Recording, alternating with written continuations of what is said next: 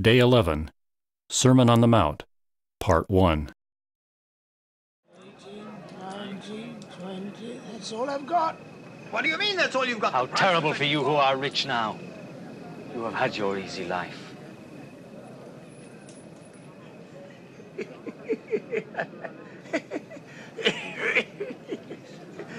He doesn't want to be rich. He must be mad. How terrible for you who laugh now, for you shall mourn and weep. How terrible when all men speak well of you, for their ancestors said the very same things about the false prophets. But I tell you who hear me, love your enemies. Do good to those who hate you.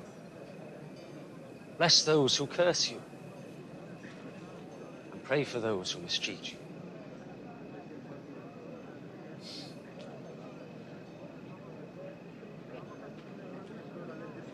If anyone strikes you on the one cheek, let him hit the other one also.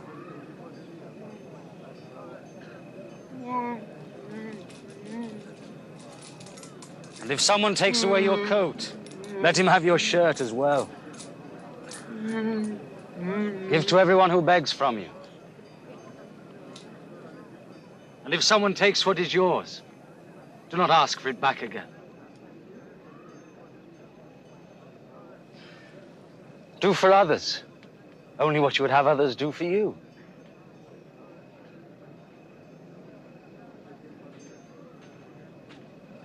If you love only the people who love you, why should you receive a blessing? For even sinners love those who love them. And if you do good to those who do good to you, why should you receive a blessing? Even sinners do that. How could he touch her? How could he talk to her? Disgusting.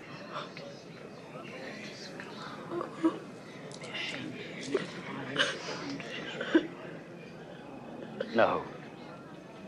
Love your enemies and do good to them and lend expecting nothing back. And then you will have a great reward, for you will be sons of the Most High God. For he is good to the ungrateful and to the wicked. Be merciful, just as your Father is merciful.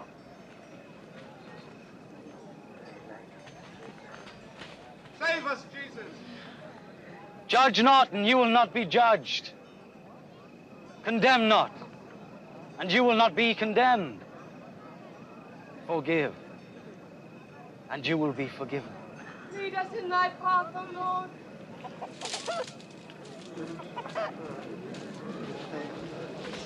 Give, and it will be given to you. For the measure you give will be the measure you get back. One blind man cannot lead another. If he does, they will both fall into a ditch. Why do you see the speck that is in your brother's eye, but pay no attention to the log in your own eye?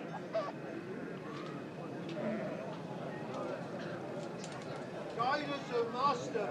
We need you now, Lord. How does Jesus challenge me in my relationships? What is he saying to me about my possessions? How is he challenging me about rewards?